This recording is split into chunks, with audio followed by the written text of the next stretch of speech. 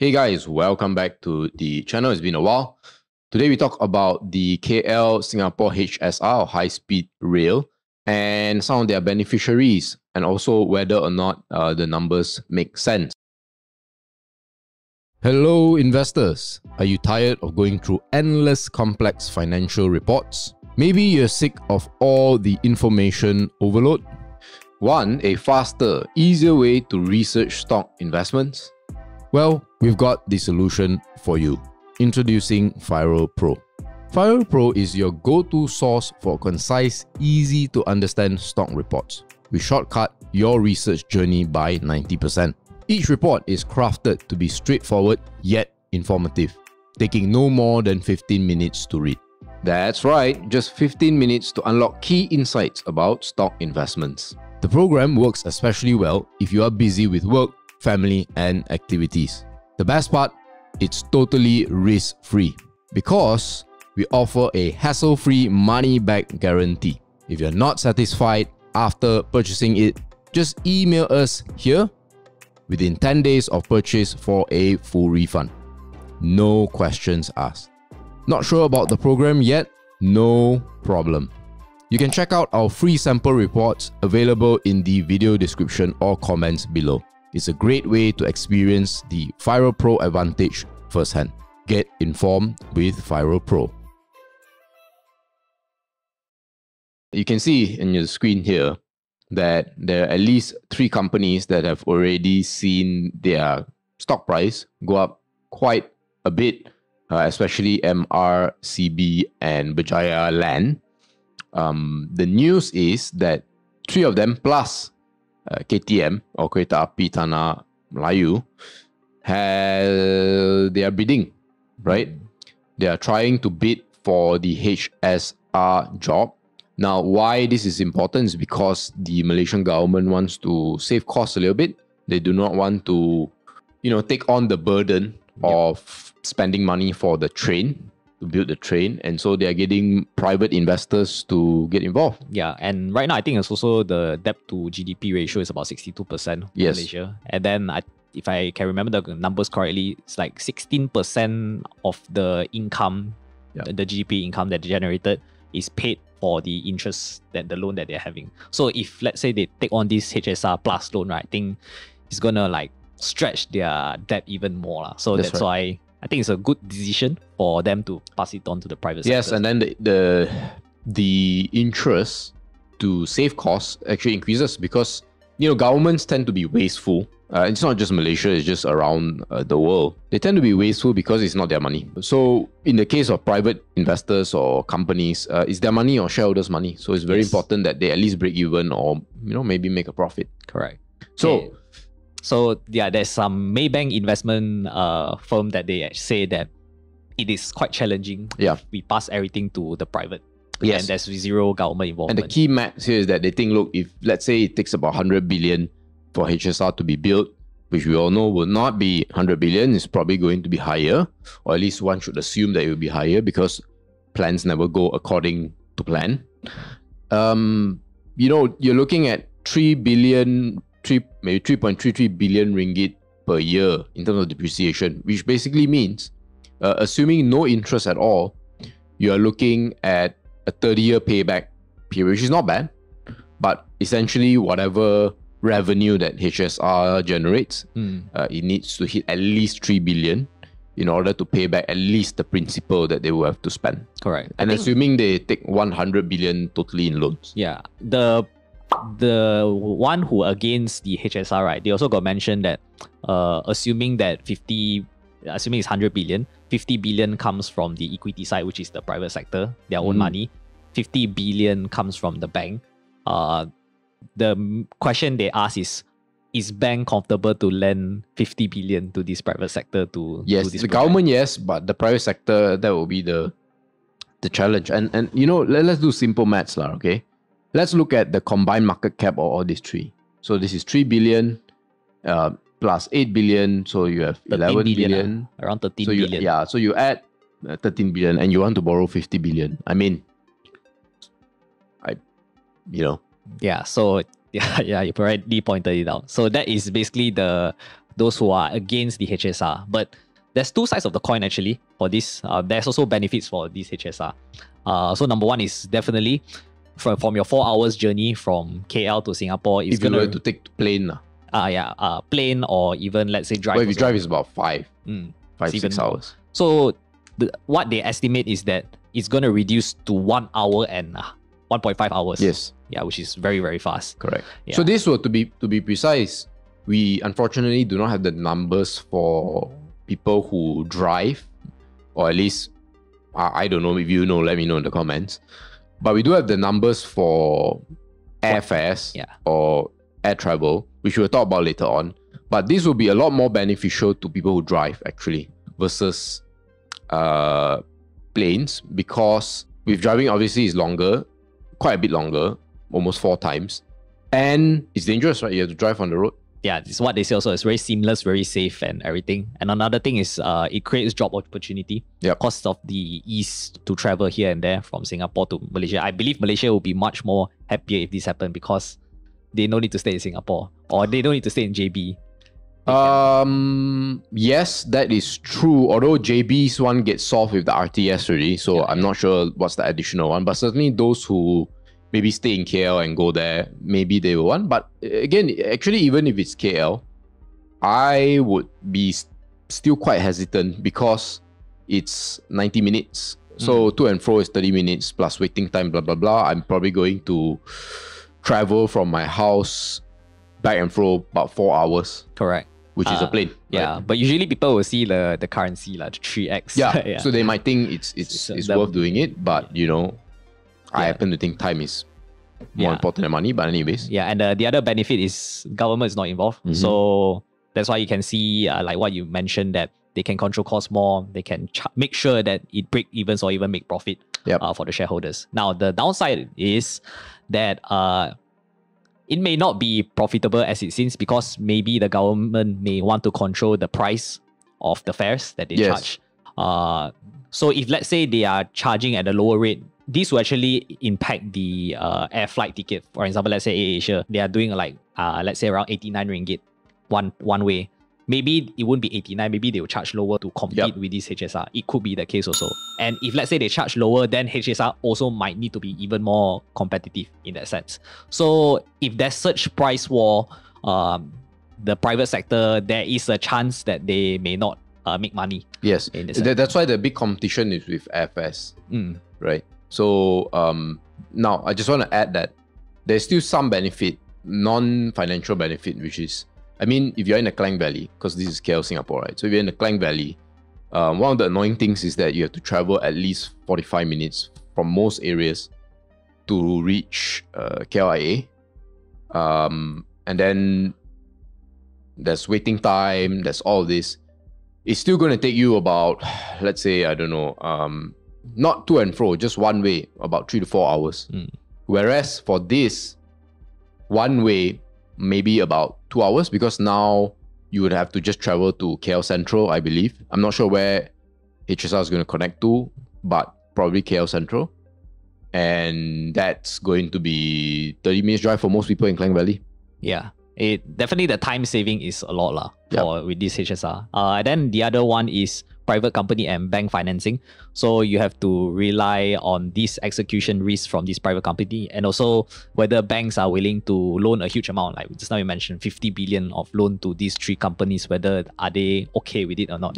Yeah. So that's another thing. And the last one is basically this is stats by World Bank. So they mentioned that you need at least 85 million passengers per year traveling from KL to Singapore in order to break even. Now, how they came about this math is actually over here. You take the 3 billion in depreciation, the over 30 years, 100 billion over 30 years. So it's actually 3.333, but let's round it up to 3 billion. Now, to be clear, this is not exactly from World Bank. This is what we think. How we think World Bank came to the mathematics. And then a 5% on the interest loan for the HSR. So let's say 100 billion, 5% of 500 billion is about 5 billion. Then they use 85 million passengers to break even, right? So you're looking at a fares. This is back and go and come back. It's about 94 per travel. But then if you're going back and forth, it's double. So it's like 188. And you versus with the KL and Singapore flight, which is around 400, you actually save a lot of money, like 212 or maybe even like 50% of your money. But of course, I'm not sure if the airfare, that 94 ringgit, or rather the calculation of 85 million is one way or to and fro. Because if it's to and fro, then it drops by half, right? Yeah, correct.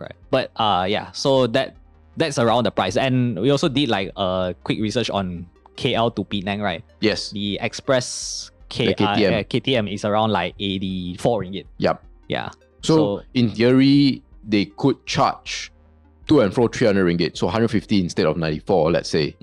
And you'll still be cheaper than currently the KL-Singapore flight. Of course, we don't know whether your Air Asias or your Scoots of this world will try and compete. Right? Correct, we don't know. Yeah. But that's generally how much it's going to be cost based on the numbers that we have so far. Yep. Yeah. Okay, so this is the trade-off that we mentioned just now, the express KTM from Penang to, because I think KL to Penang is about 354 km. Then to Singapore is about 358, if I'm not mistaken. Yeah. So it's about like a 4 km difference only. And then we have 20 flights a day, right? 20 flights a day. Yeah. So I think KTM just to Penang, which is a much lower frequency. You can see every 2 to 3 hours there's one train. Yeah. Right? So if you do that, assuming they are operational for 12 hours, that's maybe, 6 to 7 per day. With HSR, you would presume they can double or triple that. Yeah, exactly. It's more efficient. Cause we are expecting it to be fast also. Yeah. Oh, and another thing is they can probably take in more as well, the train. Yeah. Depending on how they build, like how many seats they can build. I mean, there's only a few hundred for a plane, but trains can be longer. Very long. Yeah, exactly. Okay, so it's a very short one, and this is our takeaway. Number one is the importance of government, whether is their involvement in this HSR project really important for it to execute better. What's your take on this? I think it's what I would say in investing we call it too hard power. I do not know for sure because I hear on both sides and they both kind of make sense. On one side, we have Tony Pua who says that, look, if you're going to do this, might as well you just give free flights to people because you're going to spend 4 billion, 5 billion every year on interest. And, that is pretty much the amount spent by Malaysians to go to Singapore. Then you got the other side, which says, look, yes, it's true, but what about all the other benefits, the knock-on benefits that you can see? So that would be the time saved. Simple things like people who fear taking flights, people who want something a bit cheaper, people who... then, of course, the knock-on effect of building this, the people who will benefit in terms of the construction, the contractors, the subcontractors, the property prices of the places where the stations will be. I would presume the HSR is not just going to be KL and Singapore, right? They can add along the way. Correct. So then the property prices go there. Of course, the increase in Malaysian income and how that translates into increased tax dollars. So these are the things that is a bit hard to forecast and calculate, but it's going to bring benefit. So there's two sides. All I would say is that if they were to go with it, I think if they just break even, that is already a success. Yeah. Right? You do not even need a net profit margin, but that is the big if. And so that's why I think if they were to go ahead, the private investments actually, private companies actually make sense because they have a big interest to make sure that they, at least if they can't make money, they don't lose money. Yeah. And so that might mean they have to charge more. And I hope the government is rational enough, this government or the next few governments rational enough to say, look, yes, we allow you to charge more because you need break even. And I think the government will be rational enough because then all private companies have to say is, look, if you do this, we're going to go bankrupt. Then we cannot manage the thing. And then costs going to balloon and, government have to take over anyways. So you might as well work with the government. Yeah, speaking of the government takeover, right, it's that they're doing this model, design, finance, build, operate. So the first 4 is done by the private. Right now is private. Then I think the transfer is that once everything is up and running, most likely they'll give back to the government. Something like that. It's what I would expect. That will be a bit worrying. No, but then they'll still be operating. Yeah, right? they'll The still be private operating. companies. Yeah. So what transfer means they pass back the rights or what? I assume it's they pass back. Okay. Anyways, It's a too hard power. There's a lot of moving parts. I have no strong opinions. All I would say is that the gains as an investor in this, it's a simple play, infrastructure play, right? People, and it can be very big. As you can see, the combined market cap, excluding KTM, is 13 billion. They want to put in 50 billion. So that is... assuming 50%. Yeah, that's about 4 times the market cap. Yeah. That is definitely going to be big. Yes. Okay. And then the other one is high or low fares for HSR. And this one you have to take into account with air travel and bus. Definitely it will be much cheaper. I mean, when we calculated, it looks cheaper. But for bus, not too sure yet. Probably bus will be much more cheaper. I mean, there's always like the benefit and cost. One is they save time but more expensive. The other one is you need to spend more time to travel but you pay less. It could be like this kind of like thing happening also. Yeah. What is the benefit, the opportunity cost in this? And then the final two is basically the execution risk. If they fail, whether is there bailout? Yeah, that's the number one question that we want to know, whether who's gonna bear all the risk if let's say these three cannot. One thing I'm not sure if the conversation has started is maybe like even allow Singapore to build in JB or rather in Johor. So they collect the revenues that passes by Johor. I'm not sure how they're going to split the revenue, but it'll be something like that. So that allows Singaporean capital to take over some of the burden so that it doesn't have to be purely Malaysian. Yeah. That we give them revenue, let's say like whatever they make through Singapore and Johor is theirs. And then everything after that is Malaysian. Yeah. That's one way. Yeah. And then whether this will benefit these three companies, I think it will, but also it depends on whether they can execute. And also talking about these three companies, I think YTL Park Corp also wanted to bid. Yeah. But so far there's no news on this. But the thing about investing in this infrastructure place is very simple. The share price will never move with the progress of the building. It always moves when the announcement comes. Yeah. Whether or not they build or not, investors don't care. So if you were to decide to put your money into this, one option is to be as early as possible. And the final thing is that we did a survey on whether you guys are pro HSR or not pro HSR. So about 65% of you guys are agreeable that it will benefit more than the cost. And if you guys didn't know, we did this survey in our Instagram, so FIRL.co, make sure to follow us over there. And yeah, this is January 2024's performance. So far, FIRL Pro is about 44% up. If you stay all the way until the end, if you hold on this program, and again, this is only for people who stay all the way until the end, so congratulations, you get a 10%, or you will know of a 10% discount code which you can apply. Now, with money back guaranteed, so if you don't like the reports that we write here, feel free to just ask for a refund within 10 days. What's inside FIRL Pro? Well, two main things. The first is reports that really shortcut your research to find potentially interesting companies that you might consider putting your money in. And number two, the probability of getting it wrong is a lot lower. As you can see, more than 2/3 of our companies that we do reports on are actually profitable, especially those that we put in the FIRL Pro performance. And even if you do get it wrong, net, the gains from the profitable reports versus the losses, it's a lot bigger, the gains.